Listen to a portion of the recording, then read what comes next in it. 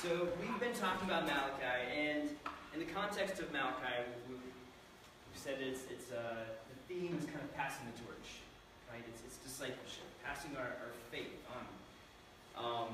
And so the first week we talked about how you have to grab that blessing, right? There's the blessing of knowing God is there, and you have to grab it. Now, in a theological aspect, we know that it's God that ordains all things, He works through all things, He's in charge, He's in control, but we are not sovereign, He is. And so, in context of our life, we don't know what He has planned and what He's done. So, there's this call for us also to respond. We get to be part of that which God is doing in our lives and doing in the world, right? And so we need to respond with a sense of immediacy, right? And then we also talked about, the following week, about the fact that we need to respond to it. We grab it and we work it. Thank you. I'm so stuck on tonight. Yes. So not only do we have the work of grabbing it, but we have the work of living it out, right? And so in context of the priests, they had to do the sacrificial systems. They had all the laws that they were following, right? And for us today, there's this call for us to live out our faith, to join together like this in service, to disciple other people, to spend time in His Word, to spend time talking to Him. There's work involved in this relationship. It's like a human relationship. If you don't put in effort and work, it grows stale, right? And so we can know that we belong to Him partly because of the fact that we persevered and that we continue to work it. And also, in the context of relationships, we come to this week. In opening up, it makes me think about if you have a good friend, right? And let's say you're eating out together. And you get something stuck in your teeth, right? A good friend is not worried about hurting your feelings, right? They're worried about helping you out, right? So they're going to tell you you've got something. You got, something right here, man. You got to get that out, right? Otherwise, you're going to be really embarrassed walking around and showing this off, right? So a good friend, and even that's not like such a low level, right? But also, on a higher level, if a good friend sees you struggling in something, sees you doing something that's hurting you, right? Your good friend is going to talk to you about it, right? They're going to have this moment where they come to you and like, hey, I see you dealing with this. I see this going on in your life. I love you. And so I'm encouraging you to like, hey, can I help you with this? Do you realize that this is a problem you're having? Right? And they help you solve that problem. And so this is what God's doing, except as your Father, right? And so looking at the message this week, hold on one second. Atreus, you need to be quiet, bud.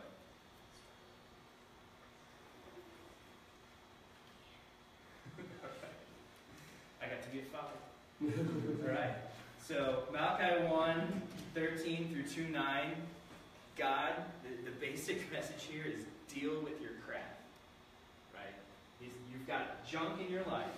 He's calling you out on it, right? He's calling the priest out on it, and He's calling them to repent. Now remember, we talked about last week about the fact that God's Word being given to us, God telling us about the junk in our life is an opportunity for repentance, right? And so, calling us out on our crap is God's way of loving us. Right? If He didn't love us, He just let us keep going on with it. Right? He just watched us go on to destruction. But as a loving Father, He calls us out. So I'm going to read this message, and then we're going to dive in.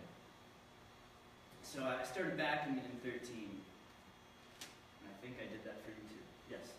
All right, Malachi 1:13 through 2:9.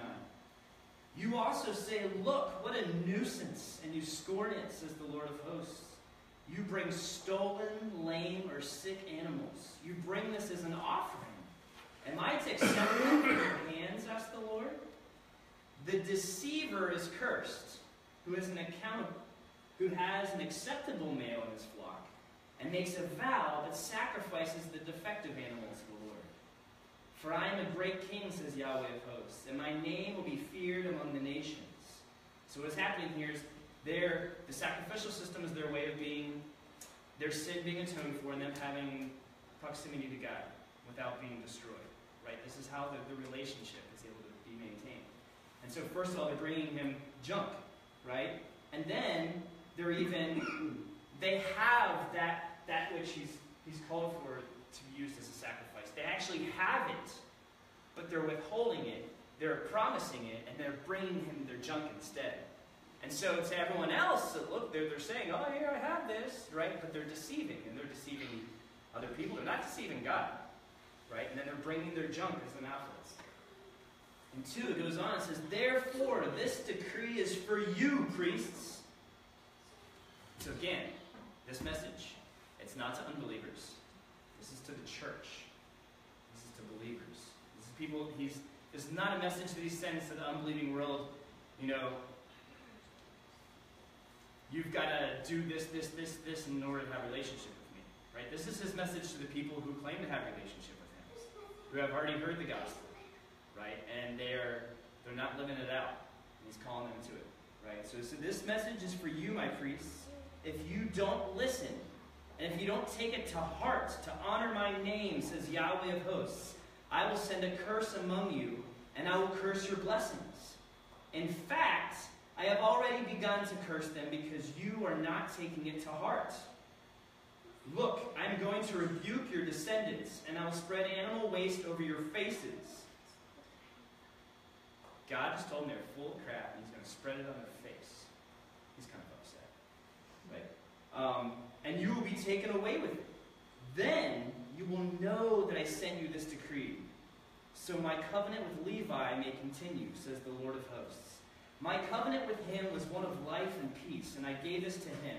It called for reverence, and he revered my name and stood in awe of me. True instruction was in his mouth, and nothing wrong was found on his lips. He walked with me in peace and fairness and turned many away from sin. For the lips of a priest should guard knowledge, and people should seek instruction from his mouth, because he is the messenger of the Lord of hosts. You, on the other hand, have turned from the way. You have caused many to stumble by your instruction. You have violated the covenant of Levi, says the Lord of hosts. So I, in turn, have made you despised and humiliated before all the people, because you are not keeping my ways, but are showing partiality in your instruction. So I think there's 2 main points here we have in the text today. The first is you got to deal with your junk. You got to deal with your crap. You can't just let this fester and grow, right? And second is that you need to both have someone to emulate, and you need to be someone to emulate. Right? So he's calling them out on their junk and what they're doing and their actions and how that's hurting other people. And then he gives them the example. He says, look back at Aaron. Aaron got this right. And a cool thing that you'll note, Aaron was not perfect. Aaron had his junk too. Right? And so he gives them someone to emulate, but he gives them someone, he's like, look, here's a broken man, right? Also a sinner who was saved by grace, who followed me. But he didn't hide it, right? He didn't let the junk fester. He dealt with it, right? Here's an example of someone. There's many other examples in Scripture as well, right? And so, first of all, we need to deal with their junk. Second of all, there's a reason for that. We need to deal with their junk so that we can be someone to emulate, right? So that we can be fighting towards peace and holiness. If we're allowing this junk to fester in our lives, we're not being a good role model of the gospel. And the gospel itself is transformative, right? It's not working in our lives if we're not getting rid of the junk. So first of all, a question to ask, and looking, here in the text, we see what their mess was. Their mess was that they weren't taking this seriously, right? That they saw the sacrificial system which brought about their atonement as a nuisance. The question then is, what is our mess today? Right? It could be as little as going to church is a nuisance, or going to Bible study is a nuisance, or reading God's Bible word is a nuisance, spending time with God is a nuisance. That's something that I do when I have time. But I think that's on a very low level, right? Another thing to think about as far as like, what is our mess? What is it that you do that nobody else knows about? You know what I mean? What are those things that you're hiding? That you're struggling with and no one else knows you're struggling with. Or even, what are those things that you do blatantly, but you argue with God about whether or not it's right. Right? So 1 John talks about that. If you say that you have no sin, you're deceived, right? And then if you call what God calls sin not sin, you're arguing with God. You're calling him a liar. Right? So both of those are a way that we deal with mess, with our junk, right? So there's two responses. If we're living with mess as Christians, and we're not dealing with it, we're either hiding it or we're arguing with God about it, it affects the people around us. Right? And so, to go back a little bit, Malachi here, it was a message to the priests, to the leaders in Israel. Right? And so if we just look at it like that, we can look back and okay, so here's these priests that are messing this up, and we can learn about these leaders. If that just translates to modern day pastors, right, then still that's not very applicable to us. And it definitely does translate to modern day pastors and leaders in the church. But guess what? In this covenant, we all are the priesthood of believers, right? So we all are representatives of Christ. We all have access to God, right? So back then, it was just the Levites who were set aside who could go and they performed the sacrifices for the people, and they had access where they could go and offer up prayers for the people. But now there's no longer a Holy of Holies. The Holy of Holies is in our heart, right? So if we have a relationship with God, the Holy Spirit is in us. So we are a priesthood of believers. So this is applicable to each of us, right? So when I'm living out my faith, whether I'm doing it well or wrong, I'm setting an example for the world. I'm proclaiming the gospel to the world, but I can either be proclaiming the gospel or a messed up version of the gospel by how I'm living it out.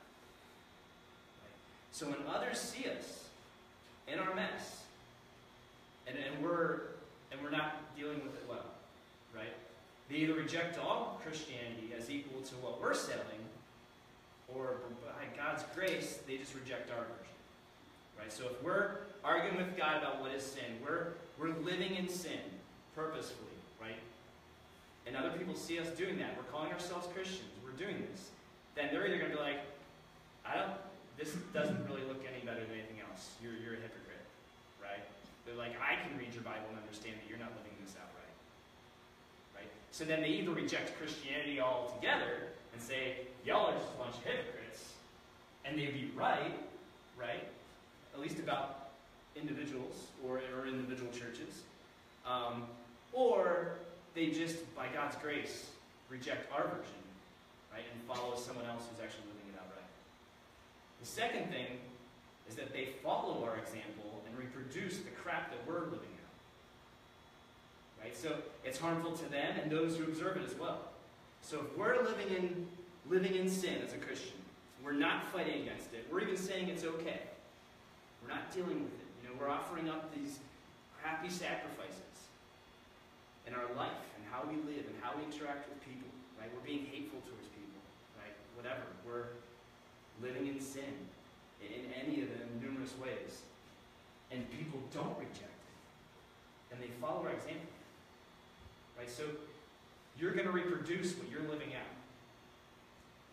And so we have this weight of we need to be living this out well. We need to be digging into His Word and be convicted and changed by His Word, because if not, we're leading others astray.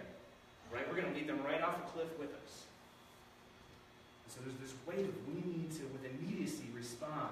We need to agree with God about what is junk and what isn't junk. Right? And we need to fight against it. We can't keep offering up these crappy sacrifices and calling it okay. Right? We need to be living it out. So it's harmful to us and to others. And to the others that see them living it out. Right? And so I wanted to give us 3 examples, 3 steps of how to deal with our mess. First of all, and I gave you 3 E's. I was trying to make it easy. So first, you got to expose it. Right? And so part of how you expose it is by spending time in the scriptures, by spending time in community, right? By spending time praying, asking God, God, reveal my blind spots, reveal to me the things that I'm doing that are wrong, right? Also asking some friends that are close, that are Christians. You're like, what do you see in my life, right? That I'm not seeing. You know, would you let me know about the spinach in my teeth so that I don't keep walking around with it, right? Or would you help me be a good representative? And so you're giving trust, you're giving permission for someone to speak into your life, right? But you have to do the work of exposing it, right? And not just exposing it. Part of exposing it is confessing it, right? So it's the idea of saying, okay, yes, you showed me this sin. I have this sin, right? And yes, it is sin. And you're confessing it. You're agreeing that it's wrong.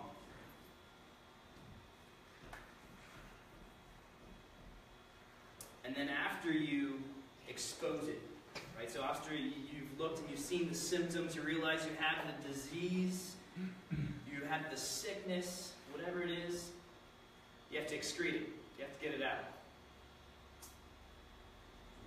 We're kind of staying on the crap.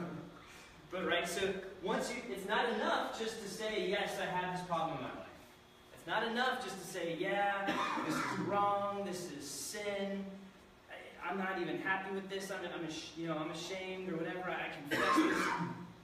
You have to do something about it, right? You can't just live in it and every day say, yes, I have this, thank you, Lord, for forgiving me for this is wrong, this is bad, right? You have to do the work of getting it out of your life. It's not enough to confess sin. We need to fight to get it out of our lives. Otherwise, there's this confession and convincing, right? Confession is saying that I have this problem, and then there's this convincing that leads to change, right? So if I don't get it out, then you're basically saying, it's okay, I realize this is a problem, I realize this is a sin, but I'm a sinner saved by grace, and it's okay. Right? And so either you're saying it's okay, I don't need to actually get it out of my life, or you're saying God doesn't really have the power to change me. Right? And man, that takes all the power out of the cross, and the resurrection, and the Holy Spirit. Right? If we can't get sin out of our life, then why did He send us the Holy Spirit to abide in us? Where's the power? We have the power. But if we don't fight, then other people they're not going to see the transformative power of the gospel in us. Right? And so then we're not modeling the work and the power of the gospel in our lives. And so for them it's like, well, okay, they admit they've broken, that's cool, they're pretty humble, but they can't do anything about it. Maybe I'll go try a different religion that actually can do something about it. Right? Or maybe I'll try some self-help books. Right? Because if it's all just about about that, but there's many ways to get things out of your life if there's no power in the gospel, right?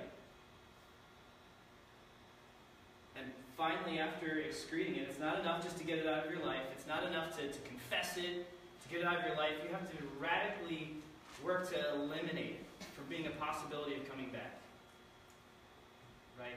So, I think we all have had struggles that we've had, that you work against this, and you finally get it out of your life, you admit that it's wrong, and you finally, it's like, it's not a problem anymore, but you also need to put up boundaries or it's going to seep back in, right?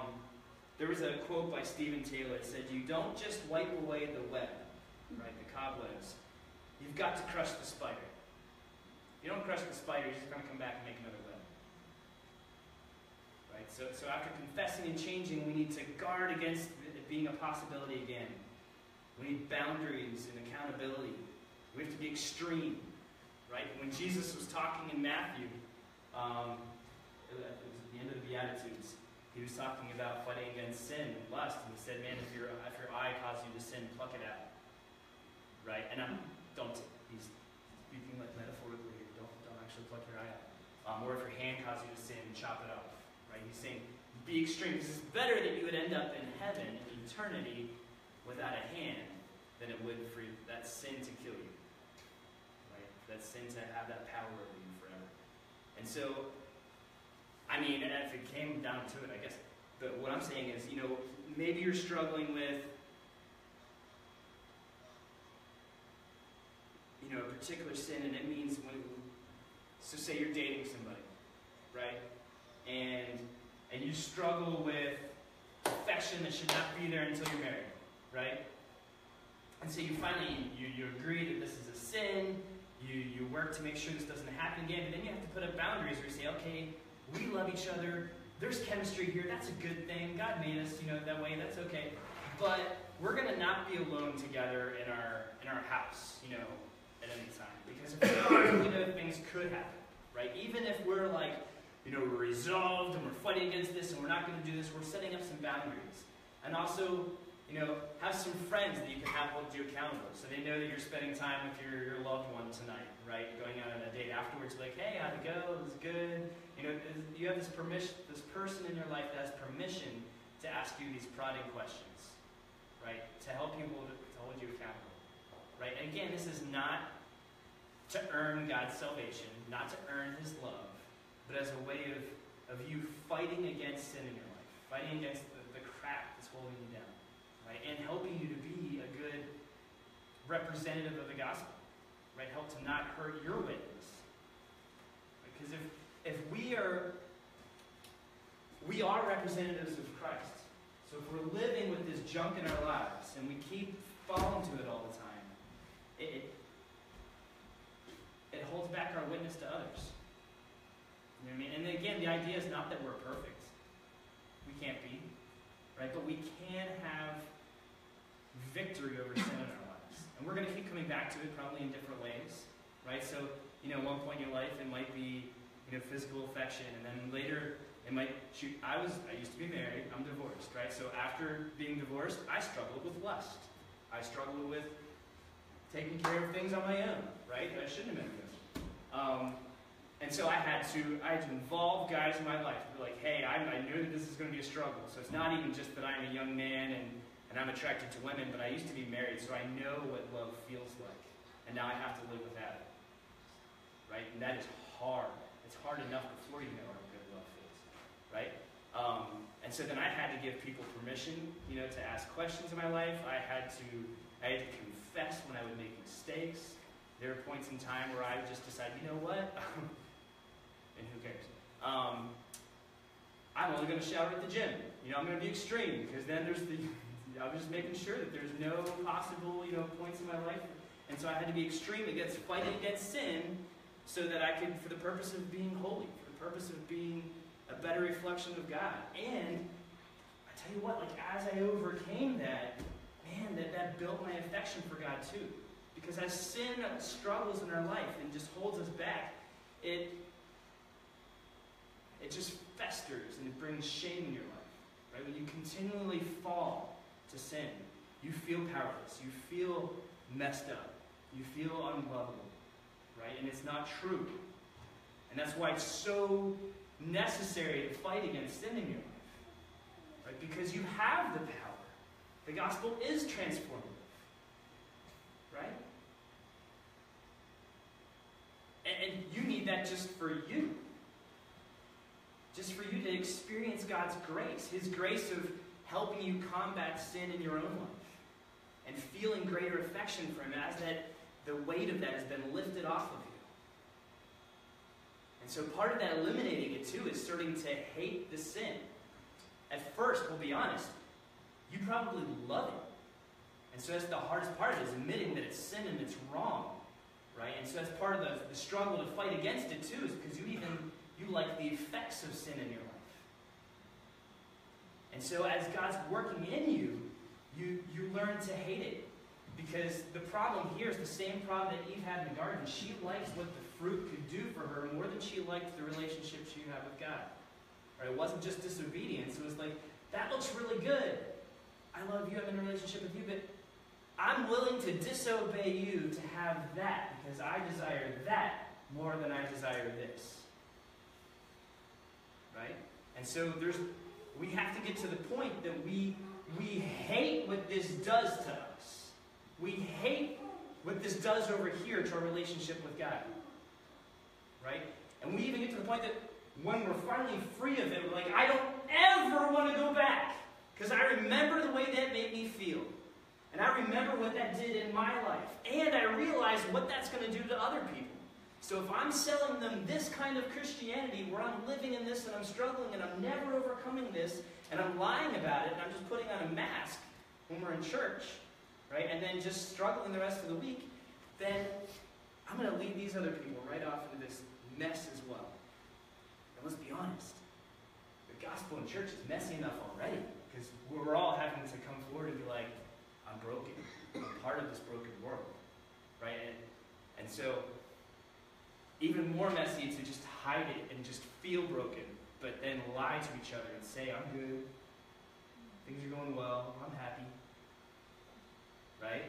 That's even harder than just being real and saying, I've got an S, would you help me? It's really hard at first, but as that starts to, as you have that community where you can say, hey man, I just messed up, I'm having a problem, would you pray with me? That starts to feel sweet. That starts to feel good. That point where you can, reverse the curse that you see in Genesis, and you can expose yourself metaphorically to one another and say, this is who I really am. This is what I'm dealing with. This is how it's making me feel, right? And that person still loves you, and they don't reject you. And they say, I understand, man. I'm dealing with this too. Would you pray with me as well? Let's fight against this together, right? You'll start to fall in love with that. That's the gospel. That's what gospel community is supposed to look like. And so off that first part, again, just to remind you, that junk in our life, you have to expose it, you have to excrete it, and you have to eliminate it. And then there's also in that, we can't do that on our own. Right? God didn't save us to be orphans, to be over here and just struggle and fight against them on our own. He saved us to be in community, in relationship, as part of a family. Right? So we need family to help us with this whole process. Right?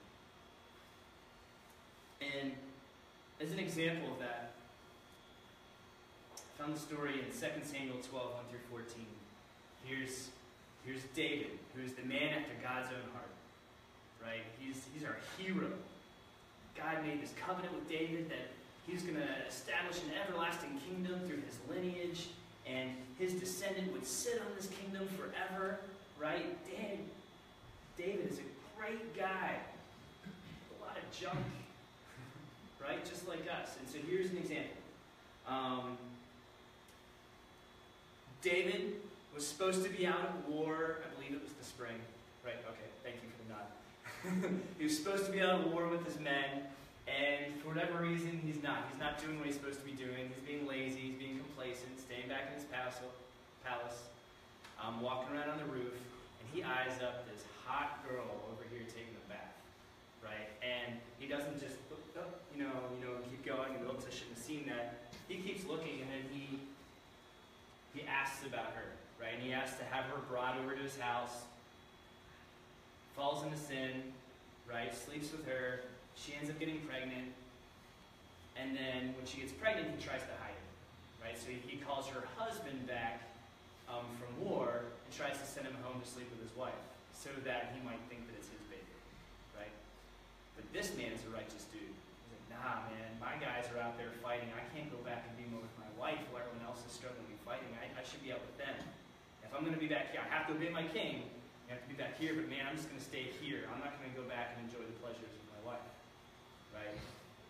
So finally, David's like, I'm not going to be able to hide this. So then he sends him back to battle, and he sets it up so this guy's killed in battle. So first of all, he commits adultery.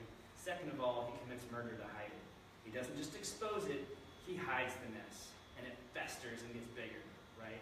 So then here, in 2 Samuel 12, Nathan comes to him. So the Lord sent Nathan to David. When he arrived, he said to him, and I love this. This is also, as we're going, I think this is a good reflection of what you see in Malachi too. Nathan tells him a story. Right? So there were two men in a certain city, one rich and the other poor. The rich man had a large number of sheep and cattle, but the poor man had nothing except for one small ewe lamb that he had bought. He raised it, and it grew up, living with him and his children. It shared his meager food and drank from his cup. It slept in his arms, and it was like a daughter to him. Now a traveler came to the rich man, but the rich man could not bring himself to take one of his own sheep or cattle to prepare for the traveler who had come to him. Instead, he took the poor man's lamb and prepared it for his guest. David was infuriated with the man and said to Nathan, "As the Lord lives, the man who did this deserves to die, because he has done this thing and shown no pity. He must pay 4 lambs for that lamb." Nathan replied to David, "You are that man." Right? And so he's going to go on. I'm not going to read the whole thing. Right? He tells him the story. It's kind of like how Malachi starts out. Hey, remember Jacob and Esau? Remember how bad Esau is and how he despised the Lord's blessing? And then even when I punished him, he stood up and just shook his fist at me and said, "I'm going to raise it up on my own." He's going to be crushed. And then he turns to them and he's like, "Y'all are Esau. Right? You're doing the same thing. You despise my blessing. You have the sacrificial system. You've been chosen by me for relationship. And here's how you can atone for your sin. And you're angry that you have to do work to have a relationship with me?" Right? And then second, so just there, it's great that you see how they tell these stories and set them up. But also, here, you see that he has a friend. He has someone, the Old Testament Israel is like the New Testament church.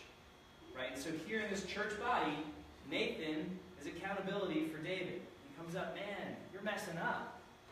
You jacked this thing up. You're making it look bad. You're the king. You're supposed to be the representative. And you're doing evil." Right? And the result for him coming to him and explaining this and showing him this is that David repents. Right? They expose the mess. Sometimes you might be blind to it. And you need someone else to come up and be like, "Man, you're jacking this up. Do you realize what you're doing?" And we should do this lovingly. Right? And this is people in community. This is not you going to a non-believer and saying, "Man, you're messy, you're doing this wrong." This is people already in relationship with God. To a non-believer, we tell them the gospel. We tell them that God created us for the purpose of intimacy with us. We're all messy. This world is cursed, and we're part of that curse, right? And you need salvation. Here it is. Here's God died for you, right? But to those in the church, they've already heard that. And so they're despising the blessing when they're ignoring the crap in their life, or when they're hiding it, or when they're arguing with God about it. Right? And so we need other people in our lives to help us expose it. And we need to be humble so that when they come to us, we don't argue with them. We're like, "Right. I did mess that up. Would you help me?"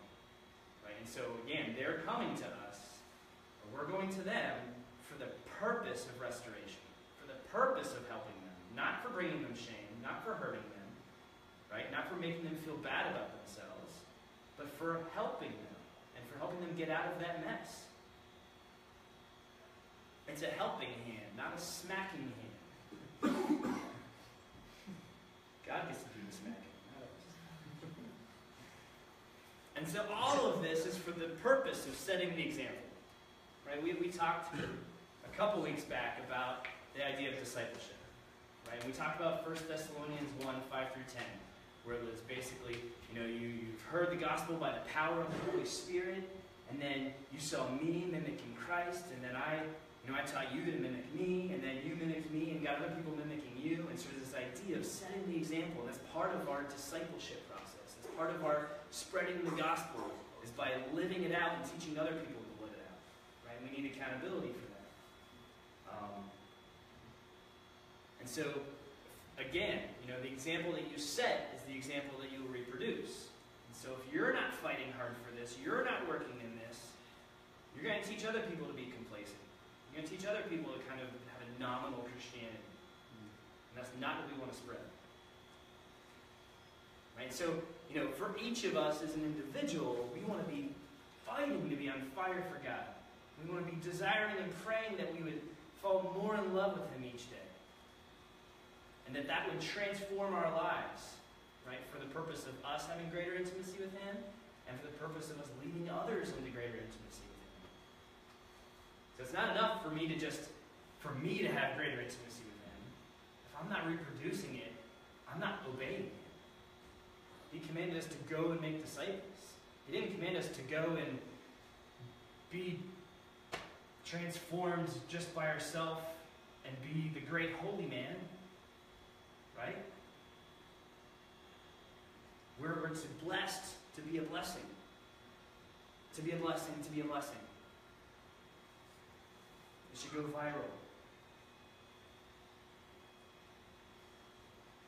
And I like the fact that and I already talked about a little bit, the fact that he uses Aaron as an example, because again, even thinking about who you're mimicking, if you're looking, there's a lot of celebrity pastors out there, right, who have great teaching, who, there's ones with bad teaching too.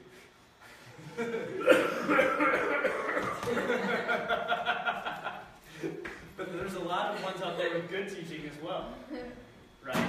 But understand that good teacher that you're mimicking, that you're watching, they are also just in need of the gospel as you are, right? So they also have sin that they struggle with, or sin that they're overcoming. So if you're the person that you look up to falls, that can't shake your foundation, right? You understand that they are saved by grace as well, right? And hopefully, that person, like Aaron, like David, when they fall, they'll be restored.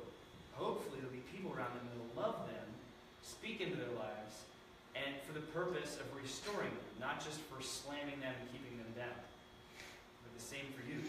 When you mess up, you want people to love you enough to help you be restored. You don't want them to be like, nah, saw you. You're not so good anymore after all. Right? That's not the goal. And so, really just to end this, I don't remember if I talked about it in the service last week or if I just texted it to you guys later this week, but Romans 12, 1 and 2. Right? Therefore, brothers, by the mercies of God, I urge you to present your bodies as a living sacrifice, holy and pleasing to God. This is your spiritual worship. Do not be conformed to this age, but be transformed by the renewing of your mind, so that you may discern what is good, pleasing, and perfect will of God. Right? So here, Paul in the New Testament is telling us that our lives are our sacrifices. Right? And so, how we live our life, we don't want to be offering up these junky sacrifices like they were in Malachi. Right? How we live our life is how we worship God. We don't just worship God by singing songs on Sunday. We worship by how we interact with our kids on Monday, by how we interact with our coworkers on Tuesday, right? By what we watch in the middle of the night when we can't sleep on Wednesday. All of our life is a reflection, is an act of sacrifice, is an act of worship to God. And he says, don't be conformed to this age. Don't live like everybody else. After you've been saved out of that, don't fall back into it. Right? Repentance is not just confessing you have sin in your life and you need a Savior and then you have permission, to live like that, but you have that get out of jail free card. Right? Repentance is actually turning and going the other way. Repentance is a transformation in your life.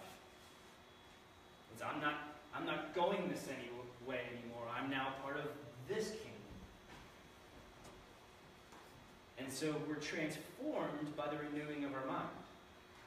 Right? So we're involved in this. We're actually fighting against sin in our minds. We're deciding to do things differently. Right? And we're acknowledging the power of God to do this. Right? It's not just, I'm going to decide I have the power, I'm going to do this. If we could do that, we don't need Jesus. But acknowledging we have Jesus, acknowledging we have the grace, we're deciding, we're pointing ourselves in another direction, and we're fighting for it, knowing that we have the power. And we're discerning what is good, pleasing, and perfect will of God, right? So not only are we deciding to do life this new way, we're also constantly evaluating what's going on around us. Is this okay? Is this something I should be a part of? Or, I take this in, nope, that's not truth. That's not okay. That's going to be harmful to me. I need to be over here. Or even, God has me going in this direction instead of this direction, just as far as God's will. It's not always necessarily right over wrong. It's what does God have for me, right? So let us be making decisions this week, right, to change, to be transformed. And so, a lot of what I focused on is the junk in our lives at an individual level, right? And how as an individual we need to be a good representation. Also we need to think about that as a church, right? So as an individual, we have to be a good representation. As an individual, we have to get the junk out of our life, and we're fighting, we're struggling, we're working at this, right? And as a church, we also need to be fighting to be a good representation of God, right? So this week, I got together with some friends and we watched the video 13th. It's a documentary, right, on racism in the United States. And if anyone's interested, we could watch it, as a church at my house on Friday. It's a really good documentary about, our nation's history and even still what we struggle with today as far as racism throughout the whole system. And one of the things that struck me as we're sitting here watching this and talking about it afterwards was how, this is prevalent in our church as well, in our church collective, right? One example with racism in the church is like the whitewashing of Christianity, right? So for instance, if you're looking at church art or even looking at covers on books, even in seminary or in Christian bookstores or in churches, you'll see white Jesus, right? So for some reason, a Middle Eastern Jewish Jesus is not okay. We have to make him white, right? And that is a sin. And that is wrong. That's crap that we're offering as a sacrifice to God. The words inside a lot of these books are great. It's great theology that teaches us, that we use in our seminaries. So, I have multiple books from last semester, right? And there's white Jesus on the one, or the painting of the Sistine Chapel with God and Adam. God is not white. It has white God with white Adam. And first of all, in Scripture, it tells us not to make an image of anything in heaven above or on earth below and worship it. When we depict God as white, and we put him in a church or we put him on a theology book, we're making an image, an idol of God for worship. And if you're white, it's easy for you not to see the problem with that. Right? You don't even realize it. But if you're not white, what does that tell you? You're a less than image bearer of God. Right? It says God is white, I'm not. Is he my God? Maybe he's more their God, not as much my God. Right? That harms people. Right? And first of all, it's just wrong. God said not to do it. And so, why are our publishers okay with this? Why are our seminaries okay with this? With printing this and handing it out? Why are our churches okay with this? It's crap. And so we, at least as a church, I'm throwing those books away. So I'm like, you want to reprint this and do it right? I don't care if the picture on the cover is just blank with the title. That's going to be better than putting an image on who you think might sell better. But harms my non-white Christian brothers and sisters. It tells them they're less than an image bearer of God than I am. So this is just one example, right? And there's something that we can do about that, right? We can talk to our blessed church, but we'll never buy any of those books. But we can challenge seminaries. Like, man, why would you hand this out? Why are you okay with this? We can challenge authors. Man, why would you allow them to print this picture on there? Right? We can hold each other accountable for how we talk. Right? For how we're loving people. So that's just an example. Church collective as well. And things to be thinking about. Right? Challenge your own perspectives. Have conversations with people that disagree with you. Have conversations with people that don't look like you. Get some of those people in your lives.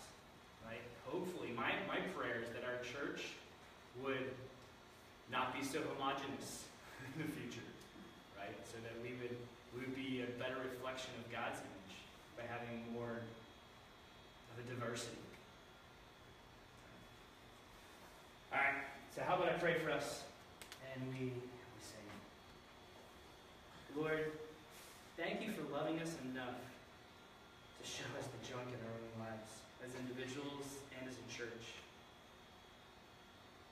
Thank you that this is not just a message of you beating us up or telling us we're not good enough, but it's a message of you loving us enough to call us out on our junk so that we could be changed, so that we have an opportunity for repentance. Lord, help us not to be indifferent to our sins or to the hurt that our sins cause to other people. I pray for change, Lord. I pray that we would know the power we have by the grace of the gospel to change, to act differently,